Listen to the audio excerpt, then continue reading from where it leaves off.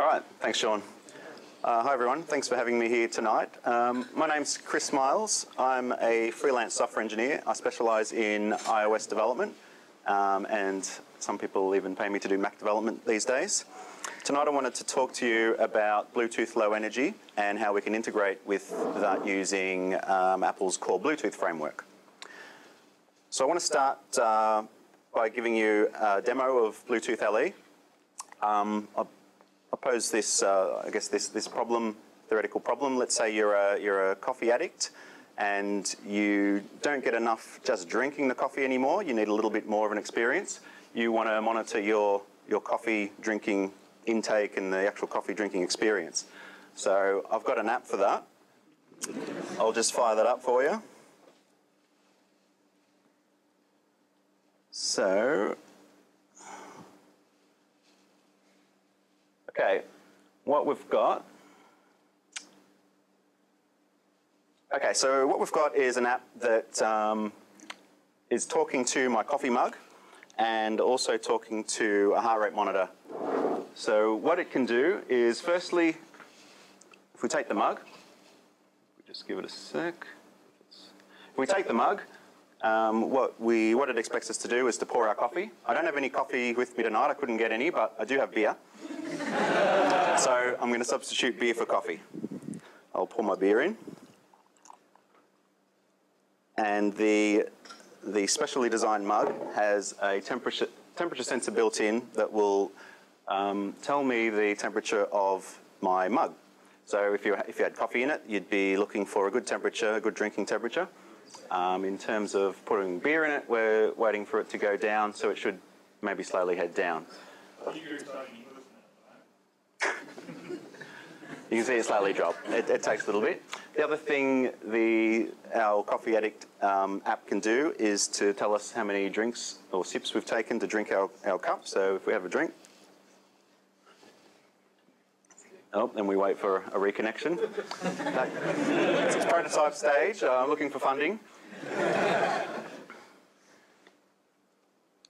All right, let me just reset that. There's one, I'm going to talk about the device I'm using shortly, but it does have a little flaw that I'm trying to work out with Texas Instruments, who make this one. I'll just power cycle it, get it back online, and we'll see if we can carry on. I've got the power cycling the battery down to a fine art now, so I'm quite used to it. All right, so let's pretend that none of that happened. You can edit that out. So we start taking sips. So it's tracking obviously it's tracking the mug using a accelerometer in real time, and it's the temperature's slowly going down as it's detecting as the temperature's seeping through the sides of the mug. And in terms of tracking our coffee addiction, we can also track our heart rate, which is reasonably high at the moment. I'm pretty excited to be talking to you, obviously. Or I've had too much coffee, one or the other. So that's our little solution that should hopefully make us a lot of money. All right. I'll leave that running. I can see, if you see that heart rate go anywhere near 200, just shout out. So we've seen it demonstrated, but what is Bluetooth Low Energy? It's a feature of Bluetooth 4.0. It's designed for low power and low latency wireless applications. So low power, as in any of these devices should be able to run from the little button cell batteries, the CR2032s and that sort of similar thing. And those devices should run, be usable for like a year or more before you want to replace the battery. Low latency, on the other side of the coin, they are designed for low throughput. So they won't, I don't think you will do audio through them, for example, but you will be able to get sensor data at a decent rate for this kind of use. In terms of where they're being used, all over the place really. Here's a bunch that I stole off Wikipedia. Healthcare, fitness, security, home entertainment and home automation, proximity sensing, and even some fun little toys that you can get already. And here's some pictures. So we've got things like heart rate monitors. I've got one of these Wahoo ones on my chest at the moment. I won't lift my shirt up because I'll try and keep it G sort of thing. There's also, running and bike tracking computers and devices and watches and all sorts of things. So there's loads of things out there that all support Bluetooth LE specifically. The good thing from an application developer's point of view is that Bluetooth LE doesn't require any system-level pairing. So it doesn't require the user to jump into system preferences, go into the Bluetooth settings and try and pair up their device. The driver as such is built into the app. In terms of, there's a standard protocol for for discovering and talking to Bluetooth LE devices. So really it's just a matter of getting the device, say you've got a heart rate monitor, put it on, grab an app that knows how to talk to heart rate monitors, fire it up, and it should connect. So it's much more user-friendly. As such, there's no need for the Made for iPhone licensing that Apple offers, their MFI program. If you're building a device, you should just be able to grab a Bluetooth LE chip or prepaid little package and put that into your device. And so ideally independents can really build both the hardware and the software for these solutions. The software is fairly straightforward. I'll show you how to do that for Apple's devices shortly. And as I said, for the hardware, plenty of manufacturers like Texas Instruments, for example, are making ready to go little Bluetooth LE chips that you can just, or even little boards that you can just wire into your own little devices. In terms of Apple's devices that support Bluetooth LE, basically everything since around mid last year supports it now. So the iPhone 4S and the iPhone 5, I think the 4S was the first to support Bluetooth LE. The iPad 3rd and 4th gen, the iPad mini and the latest iPod Touch, and every MacBook Pro, MacBook Air and Mac mini basically since last year's WWDC, so the Retinas onwards. And it's also supported by the iOS simulator if you're running on a Bluetooth LE supported Mac, which is pretty cool for development. So Apple provides the CoreBluetooth framework, which is specifically there for you to talk to Bluetooth LE devices. So I'll just run through with a bit of code. I'll run through how you will use CoreBluetooth to talk or to discover and to talk to Bluetooth LE devices. I'll trim the code down to just the important parts. All the error checking and that has been left out, so this isn't production-ready code. But basically, you would start by adding CoreBluetooth framework to your app, and then you grab an instance of the CB Central Manager, which is the class where it all starts. You get the manager to scan for any Bluetooth LE devices in the vicinity by calling the Central Manager scan for peripherals with services, and you specify services by unique identifier. You specify a list of services that you're interested in. So I think this, the way I see this is very similar to Bonjour, where you're really trying to discover services and you're looking for servers on the network as such that are broadcasting that they offer that service. So we make the call to scan, we specify the services we're interested in. We can specify nil if we want, and we'll get back basically every device in the vicinity. That's not recommended because it chews more power, but you can do that. If our scan was successful, we'll get a call back to the CB Central Manager delegate. Central Manager did discover peripheral. We'll get back a CB peripheral object, and we'll get back a dictionary of advertisement data. What this allows us to do is to have a small amount of data about the devices that we've discovered without even connecting to them. So we might get back the name of the device and the manufacturer. We might get back the transmit power from that device, which can be useful for proximity applications. And we might even get back a useful value. So one example might be, say, a thermostat on the wall might be broadcasting that it offers the temperature service. And it might also include the current temperature in its advertisement packet. So devices in the vicinity just scanning for advertisement packets may discover the thermometer and get the current temperature as part of the advertisement data, and they don't even need to make a connection. They can just show that to the user or whatever they need to. So that's a pretty handy feature. The last thing you'll get is the RSSI, which is the signal strength indicator in decibels. And that, along with the transmit power, if it's been offered in the advertisement data gives you a chance to really to determine roughly how far away you are from the device. So you might want to pick, say, the closest device if there's a number of them, or you might be doing some kind of proximity or device finding solution, and that's where you use that. So the next thing we do is we grab something out of the advertisement data if we want it. In this case, I'm just going to grab the local name, and there's a standard key for that, and then compare it to, say, a device name that I'm interested in. And if I've got the one I want, then I'll stop the scanning process. I'll grab a reference to that peripheral object and set myself as a delegate for any callbacks it might give us. And then I'll attempt to make a connection to the peripheral. So at the moment, we've only discovered that it exists. We're going to try and connect to it. Devices that are broadcasting around you, you can basically see them all when they're broadcasting, when they're advertising themselves. But you can only make, a device can only make a connection to sort of one central, as they're called, say that one iPhone at a time. So if that heart rate monitor or that thermometer or whatever, or that coffee addict mug is connected to an iPhone, then that iPhone's got hold of it, and you won't see it advertising. So we'll attempt to make a connection, and if that's successful, we'll get a call back, Central Manager did connect peripheral, and we will then want to discover what services it's offering and make sure they're the ones that we want. So we'll make a call to discover services, giving an array of UUIDs that we're interested in. One thing to note that with CoreBluetooth, or with Bluetooth LE, devices, services, and all the other things you'll see, they're all designated by unique identifiers.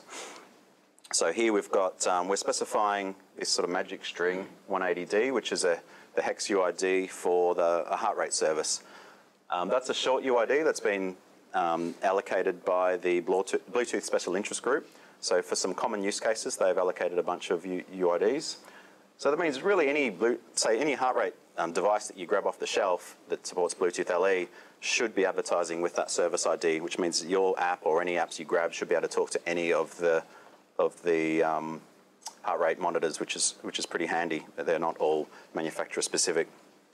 If you make up your own service or your own device, then you can pick one of the longer, 128-bit UUIDs and go with that.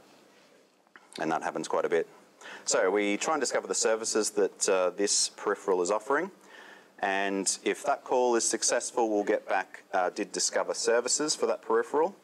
And then we can iterate through those. And what we want to discover next are the characteristics of each service. So characteristics are like the properties or the variables of a service. So something like a heart rate monitor may have a characteristic for enabling and disabling that service. It may have another characteristic for the actual heart rate value, the current value that it has. And heart rate monitors also, well, they seem to also have a characteristic for the location on the body of that device. So the one I'm wearing would return chest or something like that, for example. So to go through the sort of protocol, we discover the characteristics to make sure the one we're interested in is actually part of that service for that peripheral. And we'll get if that's successful, we'll get a call back to did discover characteristics for service. And then we can dive in and make sure we're looking at the service we're actually interested in, so heart rate in this example, iterate through the characteristics and look for the characteristic that we're interested in. There's two we're interested in for this example. The first one is the characteristic for enabling or disabling that service. So if we find that, we want to make sure that the service is enabled. That might already be, but we'll just make sure. So we'll set up a data packet to send over because we're going to write, basically write a value which enables the heart rate service.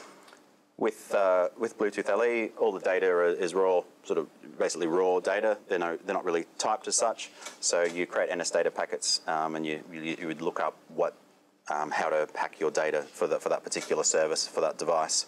So here we just need to send a 1 as a byte, and we use the CB peripheral objects method write value for characteristic, and we specify the type that we want to write that, and we're interested in a response. The other characteristic that we're interested in is the actual heart rate values themselves. And if we find that characteristic, what we're going to ask the device to do is to start sending us notifications for whenever that value changes. So what we could do is just read the value and be done with it. Maybe if it was a temperature thing, we might just read it and say, okay, we've got it, there you go.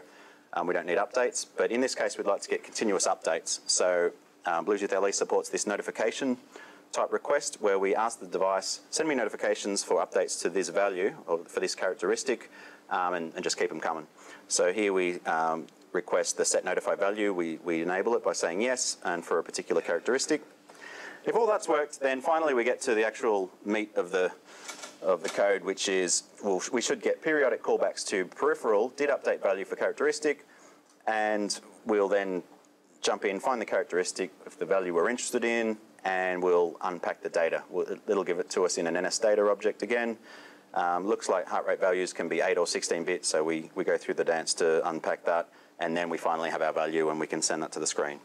So it's kind of a reasonable bit of code when you're actually standing here talking through it, but most of it's boilerplate, so you abstract all that out into a class and all that, and then really you'd have a minimal amount to get up and running. Most of it's shared across sort of any type of device, any type of service. Just to get perhaps a better overview of the terminology that we were looking at for all that, starting at the top, we've got the peripheral advertising along with the central scanning. So the terminology that Bluetooth LE uses is that, so devices like a heart rate monitor that are advertising a service are called peripherals, and devices that are going to connect to them are called centrals for some reason. So the centrals will scan for devices offering services in the vicinity, and these peripherals will advertise. In the CoreBluetooth stack, we'll use the CB Central Manager class for that. So next we'll be looking for a particular or a peripheral offering a service. So the heart rate monitor is such a peripheral, and that's abstracted by the CB peripheral class. A peripheral will offer one or more services. So in this case, this heart rate monitor only offers the heart rate service, but other devices may offer many services for many different types of data. CB service is the class for that one. And each service will offer multiple characteristics, so multiple properties really that you can read, write, or be notified about. So the heart rate service offers the beats per minute value along with the location string for where that device is expected to be located on the person. So the CB characteristic, and then all the values come back as NS data objects that you'll unpack, and you'll look at the device documentation or the profile that Bluetooth group advertises, and you'll know that it's supposed to be an int or a string or whatever.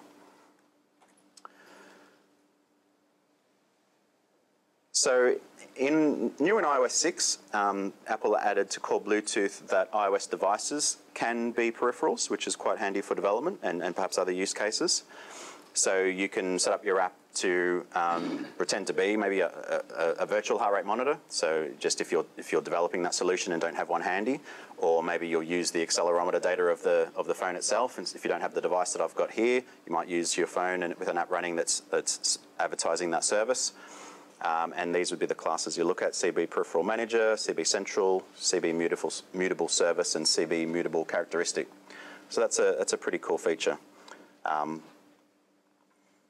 Macs can't be peripherals from what I understand, but the iOS devices can. And something else that I found interesting was that they have some special background modes for CoreBluetooth apps. So there's two types of background modes for iOS. There's event-based peripherals, which means that basically the way I understand it is you tell CoreBluetooth that you're interested in, you're looking for a device, or you're looking for a service, or you're looking for a service to give you a value, and just tell me when it's ready, and then the app can just go to sleep. It can be suspended in the normal way. And the Bluetooth chipset will actually monitor that for you. So the CoreBluetooth registers with the Bluetooth chipset, looking for that particular service of a device perhaps. Once it gets back the value, then the CoreBluetooth stack wakes up the application, and then you can do something with it. So that's pretty cool. The other option that they offer is called session-based peripherals. And basically that's just another one of those special cases for allowing your app to run in the background continuously, where you register with an info plist setting, and then your app gets full access to the CoreBluetooth stack in the background and can just keep going. So that's another one of those special background cases. It does mean, though, you can implement some pretty funky things that are continually looking for Bluetooth devices and doing things with them. In terms of places to look for more information, the WWDC from last year, the two sessions, 703 and 705, go into a lot of detail. They're worth watching. 705 covers using your iPhone as a peripheral, and they have a good demo. And there's a PDF at developerapple.com/hardware drivers. You'll find it in that list of documentation they've got in that section.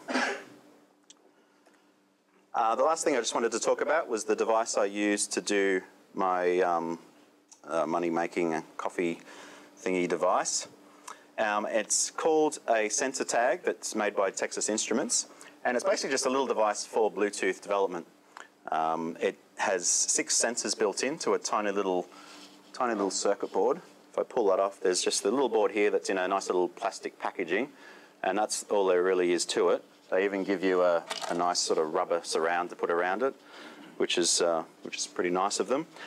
So as you can see, built into it, it's got a 3-axis accelerometer, a 3-axis gyroscope, a 3-axis magnetometer, a infrared temperature sensor that can also do ambient temperature, and a barometric pressure and humidity sensors. And I'm just going to reset this device again because it's frozen up. So it's a pretty cool little device if you're interested in playing around with any Bluetooth LE. One problem, like the power reset I've been doing, I'm not sure why that happens though. I think the TI guys reckon it's something to do with iOS. They're blaming sort of iOS, but we're all shrugging at them saying, well, you have to fix it. So I'm talking to them in their forums. But what they do offer is a pretty cool iOS app. So what I'm going to do is just give you a look at that and show you the other sensors it's got before I wrap up. So just let me switch out to that. Sorry?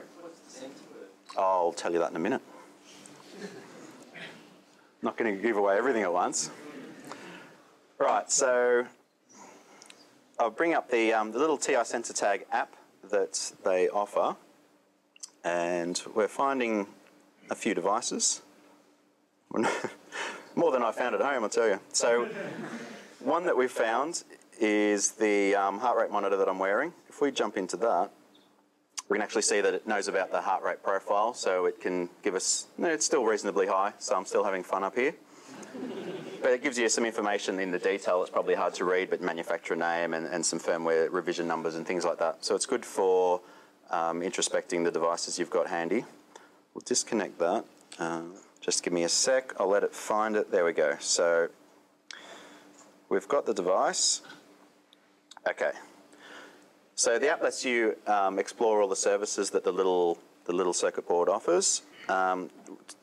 Something that I didn't mention is it has 2 buttons in case you're developing an app that needs buttons. So you've got these 2 little Bluetooth buttons, which could be useful. But the more interesting ones, so you've got the accelerometer, like you saw with my mug demo, and you've got the magnetometer that you can calibrate if you want to reset which way is north and all that sort of thing. You've got the gyroscope for rotational acceleration type uses, and you've got the temperature sensors. So the IR one, it's got a little IR sensor on that, so if I stick my finger over it, we should see that go up a bit. Reasonably cold, must be from holding the beer, and the ambient's pretty comfortable, so thanks, Sean.